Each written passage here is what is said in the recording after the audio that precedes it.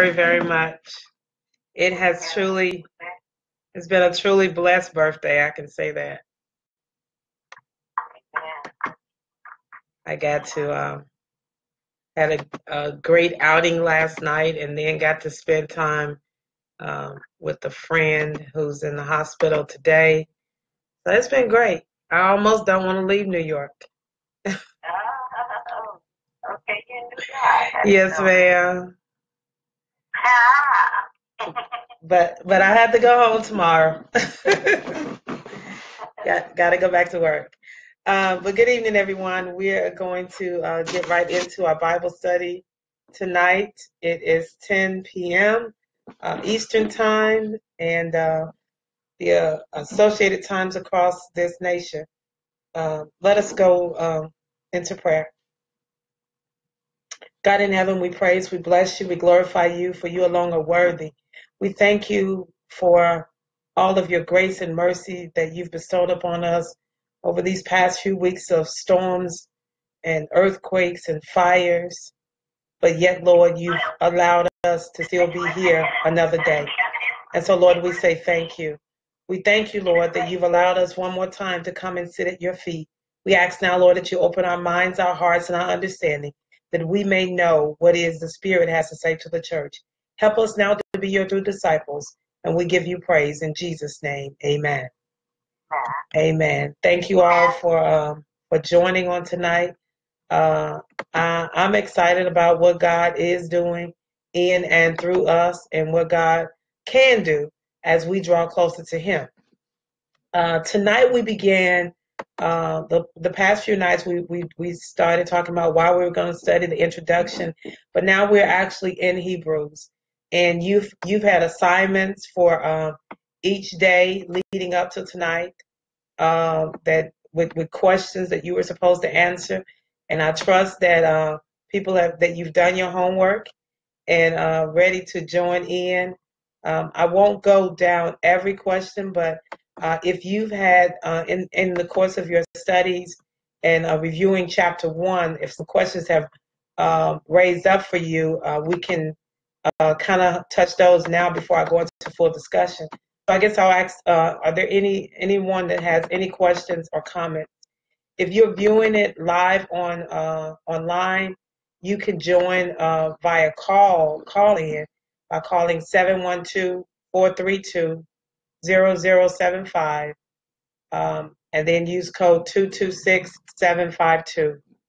That's 712-432-0075, code 226752, if you want to join that way. Otherwise, are there any questions? Any other questions on each day raised you have any concerns about?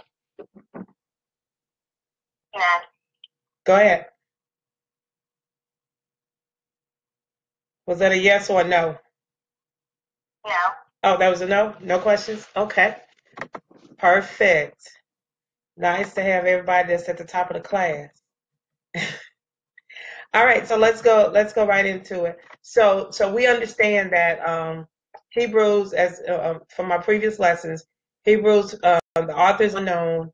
He's written to a group of believers who are in danger, or he's concerned about them possibly going back into Judaism or apostasy. In other words, falling away from the faith, which is that of following after Christ.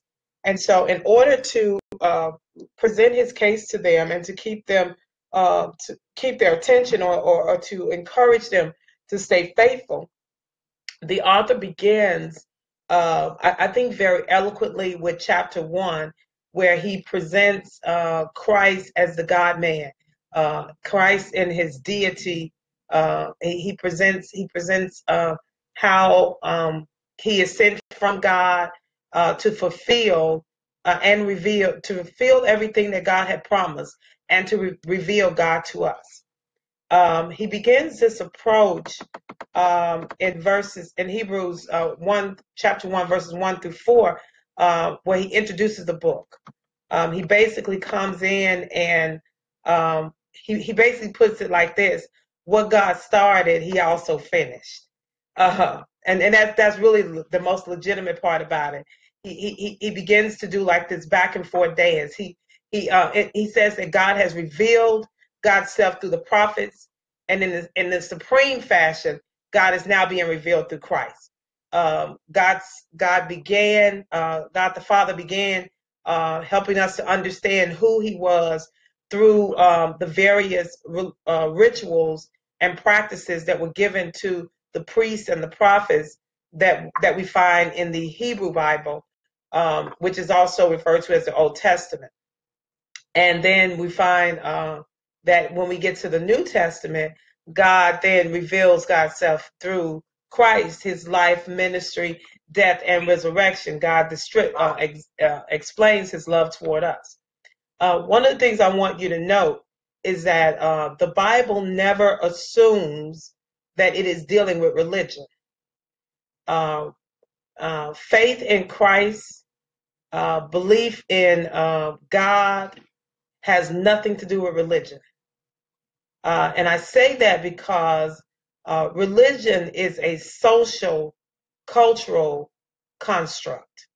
It has nothing to do with the Bible.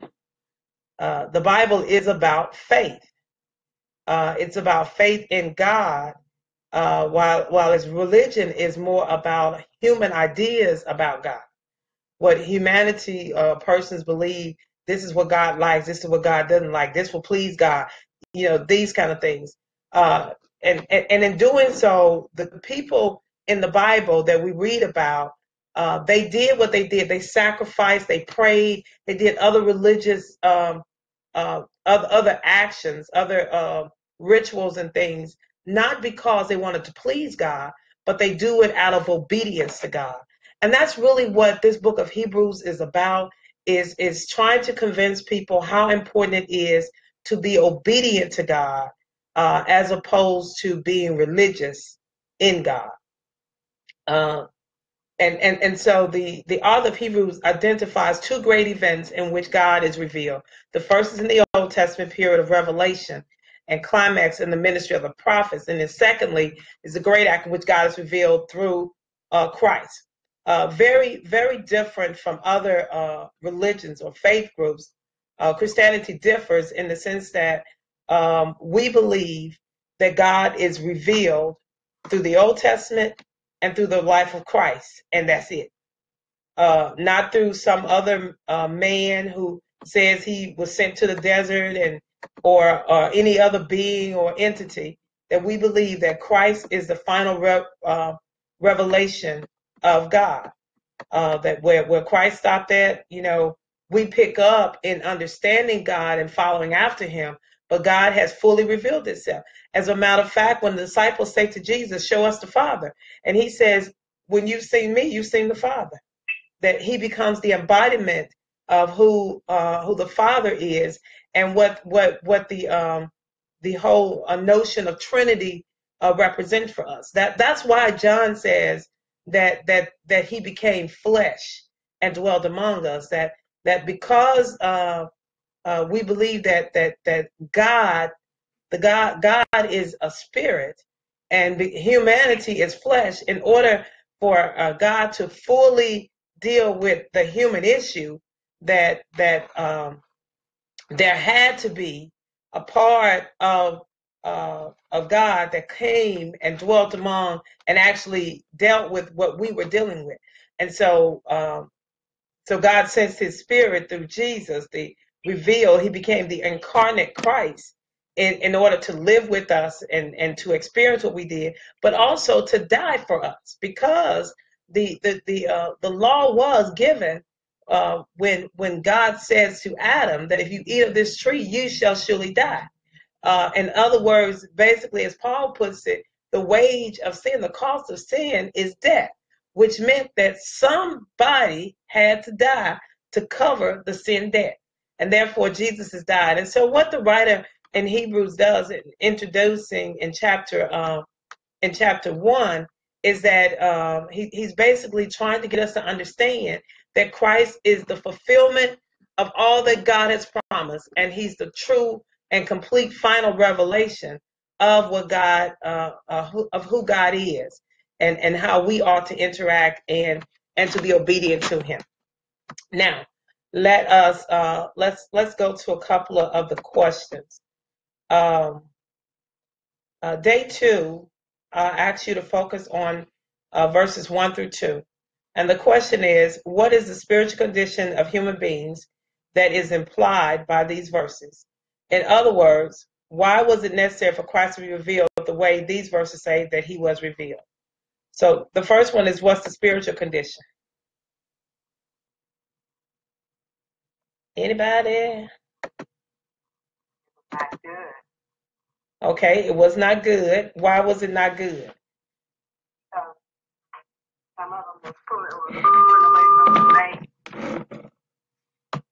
Okay, so they're asking what was the spiritual condition of humanity, and so you're saying they were pulling away from the faith.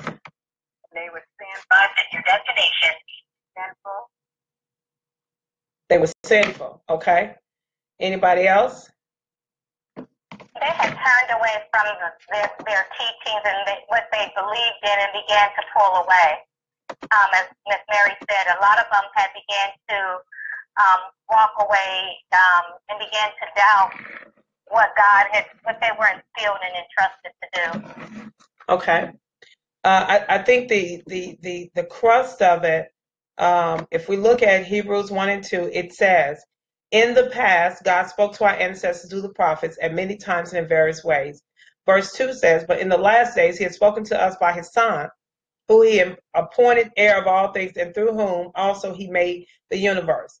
And so what verses 1 and 2 do is basically what Mrs. Mary and Sister Cynthia have alluded to, is that they bring into light that the past issue of humanity is the same issue that we have now. In the past, it was sin. In the present, it's sin. So in the Old Testament, they sought out ways to deal with their sinfulness in the process of sacrifices and all the rituals they did. And in the New Testament, there was still that issue of how do we deal with the sin issue. And God solves all of that through the gift of Jesus the Christ. All right. But yeah, the main issue, though, was sin. And as Ms. Mary said, they were messed up.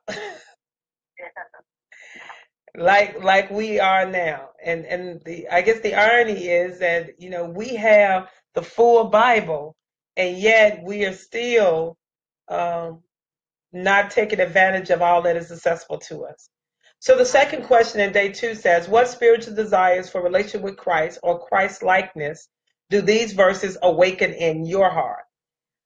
That's a question on reflection, so I'm not going to ask you to answer that, but I wanted, just in case someone hadn't really looked at these questions prior to coming to tonight, that the questions will always precede the lesson, and you have each day of the week prior to coming to our next class to work on you and work through what the Spirit wants to do in regards to these lessons. All right?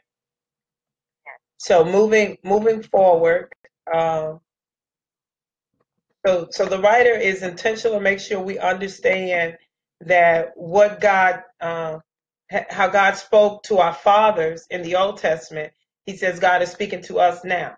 And then he goes to talk about that when God spoke of old, he's now speaking in the last days. And so he constantly contrasts the past with the present. And really it's his present, not our present, right? So he's talking to his modern day, his contemporary audience. There are several important implications of doctrine when we talk about this. Now, again, I said to you that the Bible is not about religion. Again, that's human construct on what we believe, our ideas about God. That's what religion is. And I know we have so often conflated Christianity with our religion. And a lot of times we may fill out forms and say that. But one thing that the Bible does do is helps us develop doctrine. And doctrine is really our way of understanding God, or how we live out our faith in God. That's what our doctrine is. And so the first thing that he points out to us is that Christly has fully revealed God. Um, uh, that if Christ has fully revealed God, then we come to know God and know about God from Christ. So everything we need to know about God and to know of God is through Christ. Paul puts it like this: that we see God in the face of Jesus Christ. A second implication is that no fuller and more complete revelation of God can ever be given. So any religion that claims to have a further revelation about Christ, or a New Testament witness that has anything else that goes beyond what we have in writing in the New Testament. Now, I will say this: um, our canons only have 66 books, but there are other books which are considered intertestamental, or some Bibles will call it apocrypha. Those are the books that happen in between the Old Testament writing and the New Testament writing, and they are as authentic and as legitimate, I believe, as the ones that are canonized. The challenge of the Bible being canonized and what went in it and what did not was more political in some respects than it was that it had to do with faith. And so if you ever take an opportunity and get a Bible that has the Apocrypha in it and read Maccabees 1 and 2, you'll find a lot of similarities with what you find in the New Testament and in the Old Testament. The same thing with several of the other writings that are in the Apocrypha. And then it is really good reading. It's just that we ascribe primarily to these 66 books. But I don't want you to get so locked into just those books, because the books in between, so they give information or fill in some gaps. As a matter of fact, to let you know that they are really legitimate, if you ever read the book of Kings, Chronicles, and First and Second Samuel, there are often times when they talk about various kings, particularly in Kings and Chronicles. It talks about the life of a king, and they'll say, well, he did this, he lived, he was a good king or a bad king, and then he died. And then they say the rest of the acts are written in the book of the book of the Kings, or the book of I forget the book of the law. And so there are several. So what you'll find in the Old Testament is they'll reference these other books that are intertestamental. So you can go back and check that later. But the point I wanted to make is that historic Christianity has always reflected the claims of those whose prophecy moved beyond the revelation of God found in Christ. So we've rejected those claims. Anybody that comes up and says that, I'm the new Christ, or I got a new revelation and stuff, that is dangerous territory. And we've seen the fruits of that in so many ways. When you think about Jim Jones and some of these other persons who have led people astray by saying that they had some new revelation, or they came to do something more or better than what Christ did. Likewise, so any faith a group that goes beyond that as well cannot authentically call themselves Christians. Okay, so our self-definition, our identity, stands and falls with Jesus as the full and final revelation of God.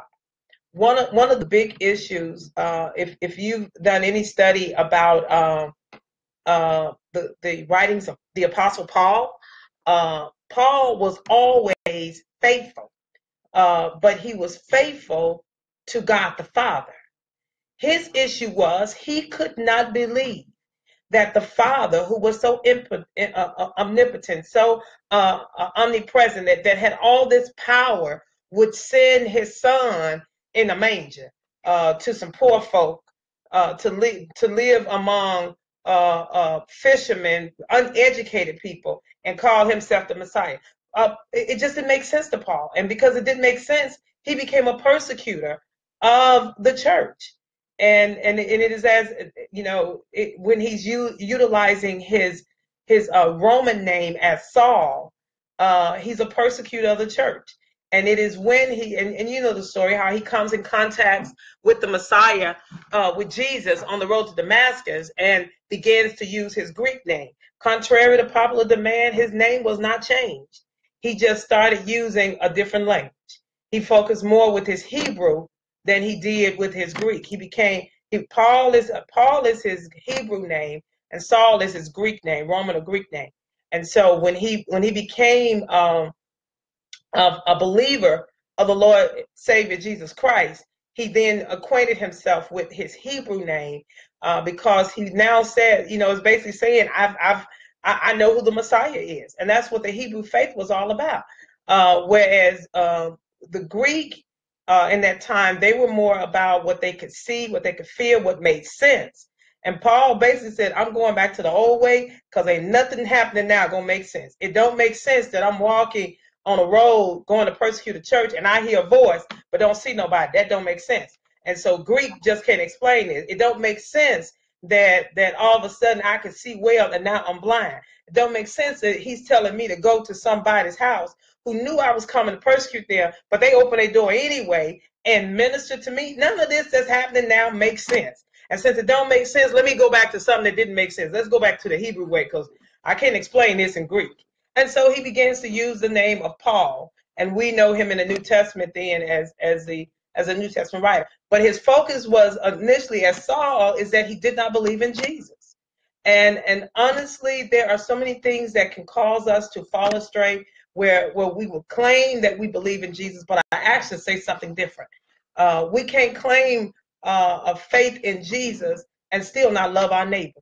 We can't claim faith in Jesus and not be willing to forgive, not be willing to honor one another and honor those in leadership. We have to follow, because if you recall that what Jesus does in his teaching is that he doesn't directly attack those who are in leadership, but what he does is point out what's wrong with the system, and he shows a better way. So often all we do is point out what's wrong, but we don't have no answer for how to make it better, So he always, he didn't just point out the wrong, but he says, you say this, but I say this. He always gave them an alternative for how they ought to live in the better way that was given to him by the Father.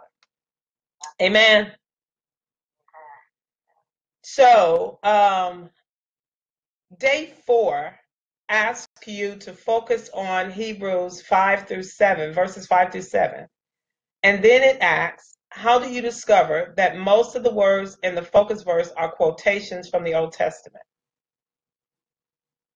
So how do you know that they are quotations from the Old Testament in verses 5-7? That's an easy question. How do you know they're quotations?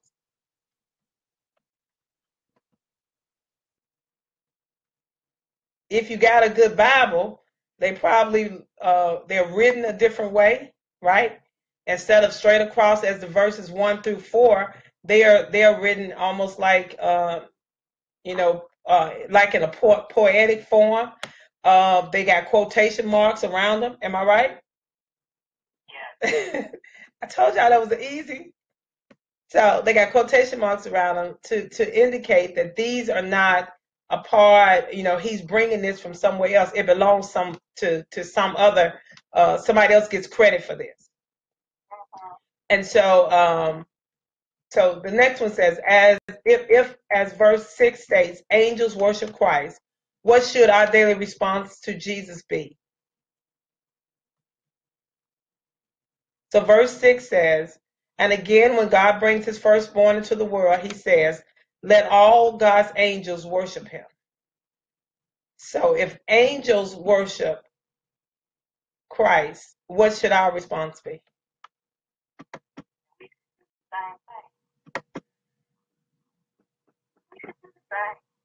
Okay. And what does worship look like? How do we worship? In obedience and in praise. That's it, Miss Mary. Worship is not just, showing up at church on Sunday and throwing your hands up in the air and singing songs, but it's a life. It is a life of obedience, to do the will of God and following the works of Christ. It's about obedience. It is not a song you sing. It is not a dance.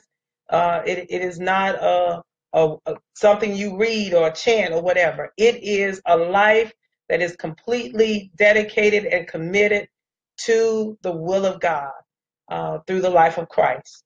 That's what worship is all about. It's recognizing that I am here because of what He has already done. And if anything good comes out of my life, it'll be because of God working through me. I love the song we used to sing when I was in youth choir. It said, "Jesus is the light that shineth in me." So if you see any good, if there's any light that shines, it's because Jesus is shining through, not because I am the light, but that He is the light. Amen.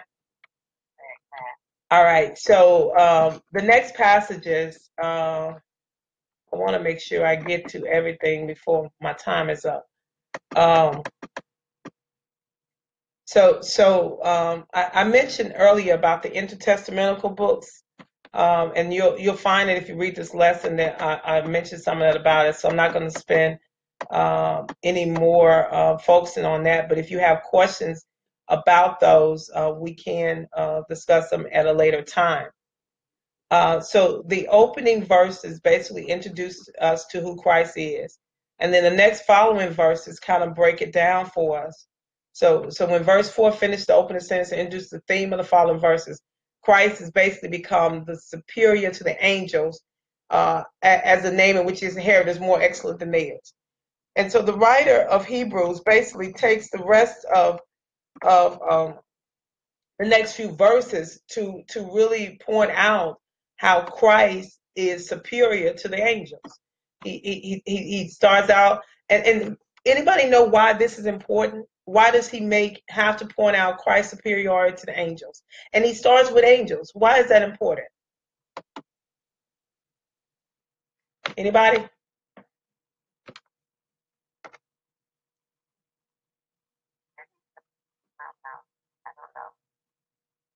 Come on, y'all think about it. So we're talking. So remember now, the next few verses he quotes Old Testament passages, and the book of Hebrews is very steeped in Old Testament ideology and theology. And so as this writer begins to make his case to his audience, he starts out, first of all, by saying that Christ is the revelation, the full and final revelation of God, that God has revealed God's self for the last time through Christ. He fulfills all, and he's the final revelation. And then he says, and now he's superior to the angels. Why is it important to point out the superiority of Christ over angels? Anybody watching? Because the angels are supposed to worship God, worship Christ. Okay, so right. When he talks about angels worshiping Jesus Christ, it's a part to make that argument. But why is that important? Because he's higher than they are. He's above all else, higher than they are. And then also the angels, Jesus is God's son, angels was not his children. Right.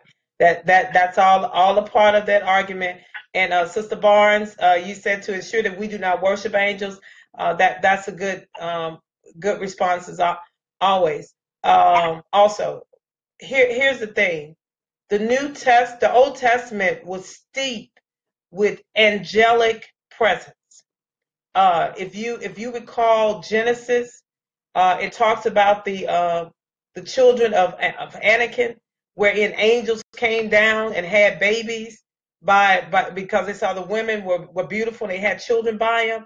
There was a consistent angelic presence, and so people, even today we talk about guardian angels, and my angel is, you see people wearing angels on their shoulders and all this kind of stuff.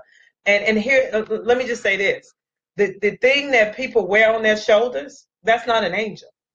That's a cherubim.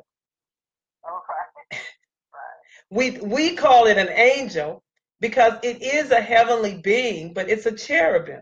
An angel, if you read in the Bible, whenever the word angel is mentioned, such as Michael and Michael the archangel, I'm trying to remember the others. But basically, they were actual men. They didn't have wings. They and so when you read in Genesis, I think it's around Genesis 3, 4, 4 and 5, where they come down and they are having intercourse with the women. These were not no flying beasts. These were actual men that walked around, and that's where we get. They said that's where the giants came from or whatever. Um, but because they had special powers and they had special insight, you remember Abraham is visited by an angel and Lot is visited by an angel. Thank you, Reverend Young. Gabriel was one of the angels. Gabriel shows up in the New Testament. So they had this angelic presence, and anything was considered out of worldly, they tend to want to worship, want to bow down to it. And the angels had to constantly tell them, no, don't worship me. Just do this, just follow this, and all of that. And so because we as human beings we are created to worship. Let's get that straight. You are always going to worship something or somebody. Now, the question is, what do you worship? As humans, because God designed us as worshipers, we're always looking for something that's superior than what we're already worshiping. And so there were those who were still worshiping angels because they were divine beings. And they was like, well, this is close to God, so let's worship it. And so the writer of Hebrews says, wait a minute, I need you to understand why angels are divine beings. While they may come from heaven, they are not superior to Christ. And he goes through Hebrews chapter 1, those next 5, 7 verses, and lays out the case. He says, which of the angels did God ever say, you are my son? Today I have become your father. Never said that to an angel. He says, or again, I will be his father and you will be my son. And so he lays out the case to say, don't be tripping with no angels, because angels ain't where your hope is. Your hope is in Christ. And I think today some of us need to hear that, because we particularly as African Americans, we can become some of the most superstitious or whatever cases. We're always looking for something to grab hold to. And I think I saw a lady one day that had about 10 angels on her shoulder. I'm sorry, not angels, cherubims on her shoulder, talking about she just need to make sure that she being protected. And she had them all over her back. And I'm thinking about the time it took for her to, every jacket she wears, she got to take them off one and put on the other. When all you got to do is hide your life in Christ. We used to sing a song, wrapped up and tied up in the Lord. If you get wrapped up in the Lord, you ain't got to worry about no angels on your back, because God's got it. You know you're protected. You know that no weapon formed against you is going to prosper. You know that no enemy that comes against you will be able to stand, because he's going to lift up a standard. And so I ain't got to put no man-made ornament on me to protect me, nor does wearing a cross protects you. The cross, when we wear it, is a symbol of our faith. It's like when you're driving down the highway and you see an octagon sign, even if the word stop ain't on there, you know what it means, right?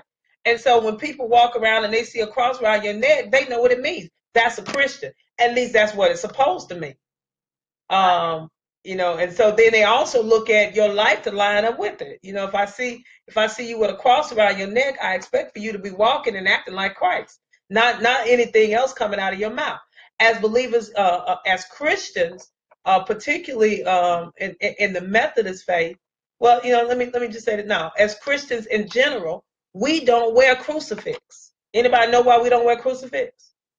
Because it shows Jesus is still up on the cross. We don't believe that. We believe he was resurrected. He can stay up on the cross. Amen. The crucifix it symbolizes him. It has him still on the cross, and our Savior ain't on the cross no more. He got down. He died. He was buried. He rose again. We live a resurrected life, not a soon to be resurrected life, but it has been done. It is finished. So we're not relying on Mary to pray for us or angels to guide us, because he is our guide and he is our example. Amen. All right, so he spends his time making sure that they know that Christ is superior to angels. And the next verses, he goes down and at verse 10, he comes back and he says, in the beginning, the Lord laid the foundation of the earth and the heavens and the work of their hands, and they will perish, but you remain. And so in the next verses, he begins to lay out the whole foundation of Christ, of how his legacy will continue forever, where everything else, heaven and earth, will pass away, but Christ will stand forever. He made him an eternal seat, and he now sits at the right hand of God. So angels basically exist for our sake. Get this. But we exist for Christ's sake. And angels are servants of God sent to work for him. And part of their work is done for those people about to inherit salvation, right? But we don't work for them. In essence, they are working on our behalf. So angels do exist. But if we have Christ, we ain't got to worry about the angels. Because Christ is superior to the angels. They are servants, and get this, they don't inherit eternal life. They don't get salvation. You know. Anybody know of an angel that has missed out on salvation? There you go. Satan, Lucifer, was an angel. And the Bible talks about him being a beautiful angel, had a beautiful voice. And he exalted himself above God the Father. It was like, oh, that's what you're doing? I can do that. I saw a post on Facebook today where somebody wrote about, it said two jobs that people watch somebody do, and then they said, oh, I can do that because it looked easy. And the two were a comedian and a preacher. They sit back and study other folk doing it and say, I can do it. And then when I saw that, I thought about the lesson. I said, I guess that's what Satan was doing. He was standing back, in with the praise team, watching what was going on in heaven. He said, oh, I can run this a whole lot better than this. I can do that. And he gets kicked out. But when he gets kicked out, he pulls a third of the heaven with him, So he pulls some angels down with him. So he has his angels. And I said Sunday in my sermon, there are other spirits other than the Holy Spirit. So you got to be careful about which spirit you say you're following, and make sure it's a spirit that glorifies God. Verses 8 and 9 are quotes from Psalms 45. Someone read Psalms 45, please.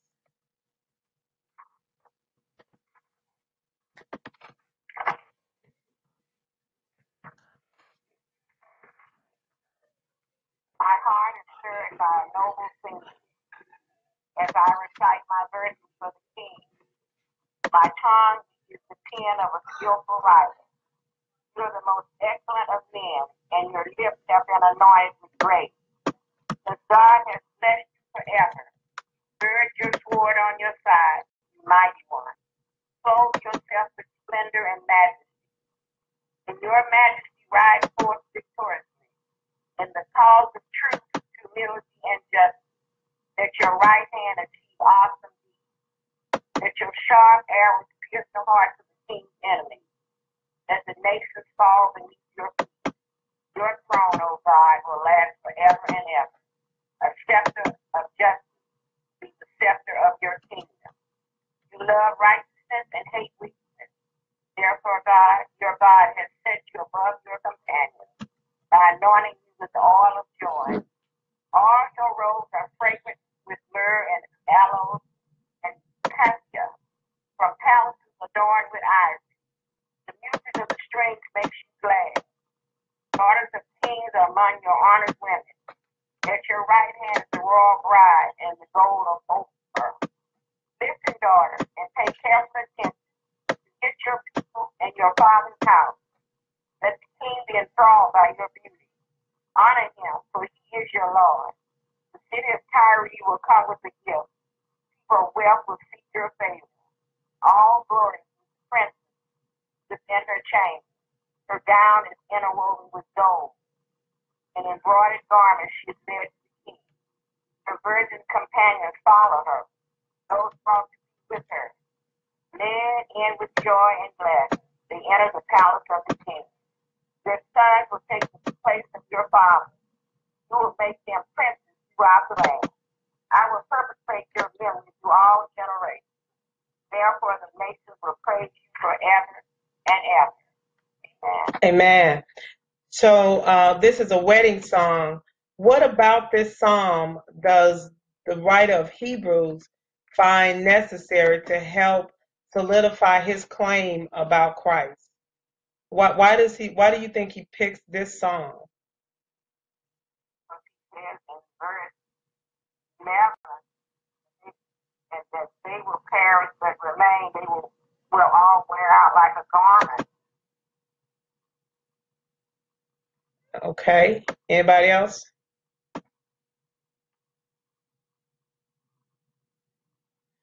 So I think that the key is found in Psalm 45 verse 6, which is what he quotes, and when he says, "Your throne will last forever and ever."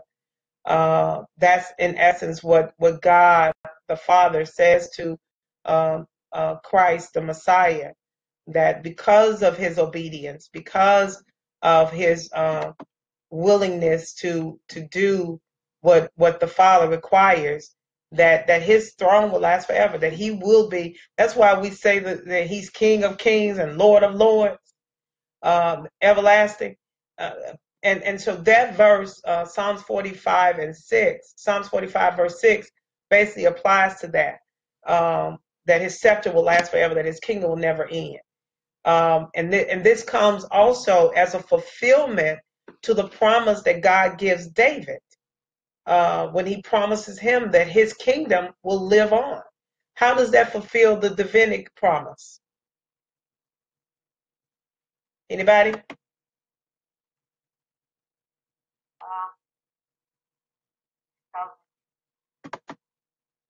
Jesus Christ. How so? Exactly. So Jesus comes from the line of David, and when the promise is that David's throne will last forever, it doesn't mean that David is going to live forever, nor his children, but a seed, a descendant of his, lives forever, and that seed is Jesus, who was born of Mary and the son of Joseph, and because of that, he becomes from the line of David, and then the kingdom, David's line lives forever. And so basically what these verses point out to us is that that God is intentional about keeping his promises. And it doesn't matter how long it takes him to get it done. It doesn't matter how long, even if it seems impossible to do. You would think, um, even like Paul, many of us would probably have been skeptical about this virgin who all of a sudden comes up pregnant out of nowhere and talking about she pregnant with the Savior. Yeah, right, okay. I mean, can you imagine somebody like that showing up at church? Some young girl, because again, remember, she's a teenager, maybe 12, 13 years old, and now she's pregnant. And and she claimed she ain't seen no man. Okay, right. Nobody would believe that. So it became so impossible, so unbelievable. But what I've learned in my few years on this earth is that God takes the impossibilities of our life and makes things possible. He takes the unbelievable things in our life and make them believable. And as a matter of fact, he loves it when things get to that point. When we can't believe it, when we can't understand it, when we deem it to be impossible. And Christ is a fulfillment of that God specializes in doing things that seem impossible. It did not seem that the consciousness of a person who sins could ever be cleansed. The sacrifice of the Old Testament did not do it. Didn't matter how many bulls and goats they sacrificed. Didn't matter how much they repented or asked for forgiveness. The memory of it, the sting of it, still remained. It is only when one accepts Christ as their as their Savior and accepts the forgiveness that is offered through the gift of the Holy Spirit that our consciousness is purged. That even though we may remember the things that have happened to us and the things we've done, the guilt of it is removed. Can anybody remember when you had something that you had done that just you couldn't sleep at night, that it just worried you? You were so guilty about it, even worried that eventually somebody's going to find out and, I'm going to be busted or whatever. But when you turn it over to Jesus, when you gave your life to Christ and began to live an obedient life, and the Holy Spirit cleansed your conscience of it, then you don't even worry about it no more.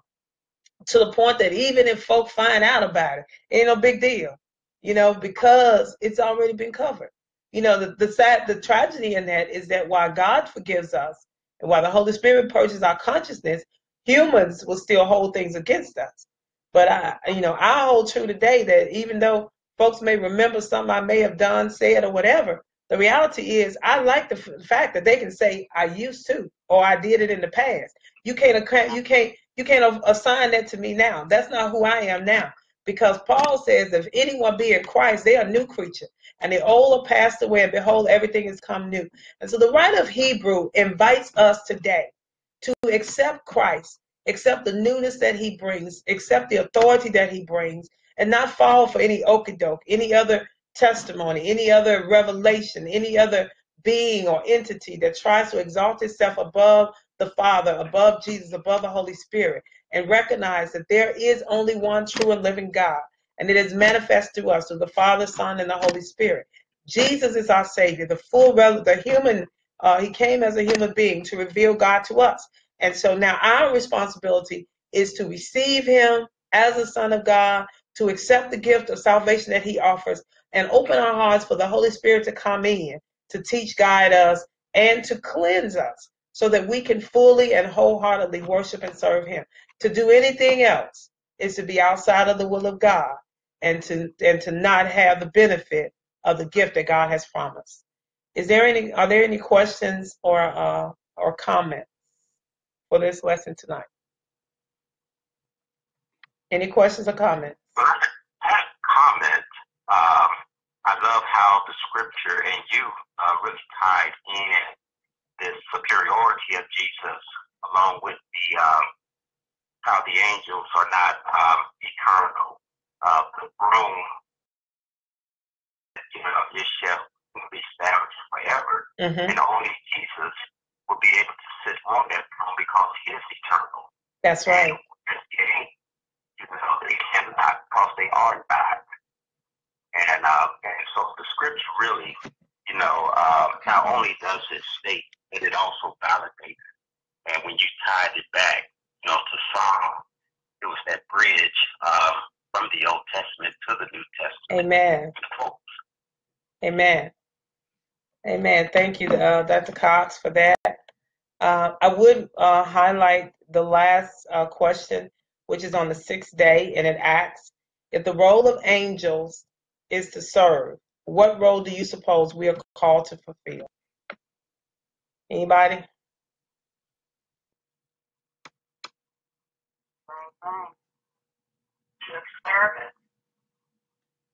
We are called to be a servant just like the angels? Absolutely. Okay. Who are we serving? Mankind.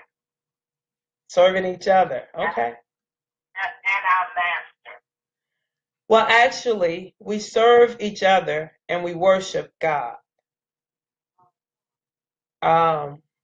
We are called to serve each other. If you recall, after Jesus institutes the Lord's Supper, he takes his garment off. Remember, he begins to wash the disciples' feet. And he tells them that, you've got to do likewise for each other. That those who would be the greatest among you must be the servant. We are called to serve one another and worship God. We don't worship each other, we serve each other. We don't worship the angels. The angels serve us. We serve each other, and we all worship God. Amen. All right, so next week we will move on to chapter 2. I need to make sure there are questions on page 11 for chapter 2, the reflections and discussion before we actually discuss it. So it is important that you do that so that I don't have to work so hard, that y'all can talk back to me. All right? Are there any other questions or comments? All right. Hearing none, let me say thank you to all of you that are joining tonight. And we're going to close out with prayer. God in heaven, we praise and bless you for this glorious night that you have given us. We thank you for the study of your word. We thank you for the revelation of Christ. We thank you now that we are called to serve each other. And it is in serving others that you are revealed through us. And so, Lord, we thank you now. We ask that we become fully your disciples as we draw nearer to you. We bless you now. In the holy name of Jesus, we pray. Amen. Amen. Amen. Good night, everyone. Good night. Happy birthday. Thank you. Thank you. Goodbye.